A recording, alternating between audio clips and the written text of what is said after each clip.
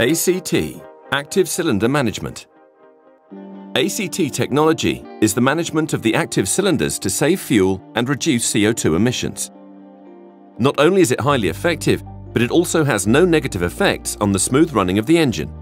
The cylinder management system involves the deactivation of 2 of the 4 cylinders and a saving of 0.4 litres of fuel every 100 kilometres. As a result, there is a reduction of 10 grams of CO2 per kilometre driven.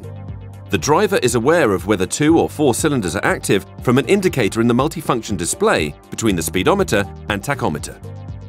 ACT is active over an engine speed range of 1,400 and 4,000 RPM. ACT technology is not used when maximum power is needed, such as for sporty driving or sudden or strong accelerations. When increased engine power is needed, the cylinders reactivate within 1.5 camshaft turns, making it completely unnoticeable by the driver. ACT technology, for a highly efficient and environmentally friendly drive. SEAT.